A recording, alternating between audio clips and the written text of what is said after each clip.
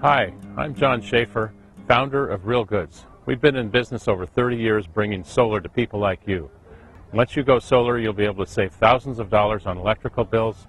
You'll be able to lock in your utility rates pretty much forever, and you'll be investing in one of the best investments in America today, getting 15 to 25% return on your investment. First of all, you'll save thousands of dollars on your solar system, thousands of dollars on electricity costs over the life of the system. Secondly, you'll be able to take advantage of utility company rebates, which are dropping frequently, so the quicker you get your system, the higher your rebate will be. Next, you'll be able to save 30% on your federal tax credit, so you'll be able to pay much less income taxes, and your property values will go up. It's an interesting law in the state of California. You cannot increase your property values for your solar system, so by just adding solar to your home, your property values will go up more than the value of the solar system that you just paid for.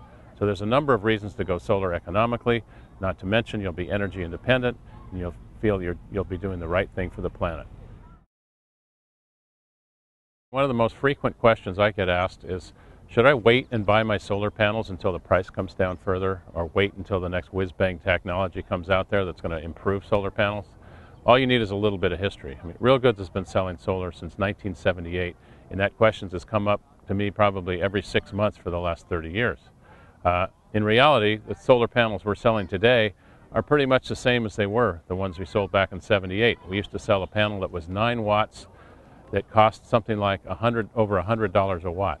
Today's panels are maybe 200 watts, and they're maybe $4 or $5 a watt. So the price of solar has come way down. The price of electricity has gone way up, and these whiz-bang technologies have never come out. Basically, solar has gone from maybe 8 or 9% efficient to 17, 18% efficient, and it's taken 30 years to get there. But for all those people that decided to wait until it got better or a new technology came out, well, they've had all those years wasting their money, spending it on the electric company.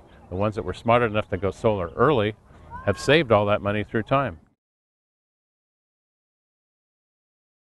Solar panels will last for probably 50 years or more. They're guaranteed for 25 years. There's really nothing to degrade. Since we sold the first panel in the United States in 1978, those panels are still working. We have people coming in the store all the time telling us that solar still works after 32 years.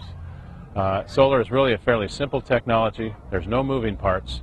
The only maintenance it requires is washing it off with a hose if you don't have enough rain once or twice a year. It's simple, it's clean, it's efficient, it's effective, and it's low priced, and it's the best possible renewable energy system to put on your house.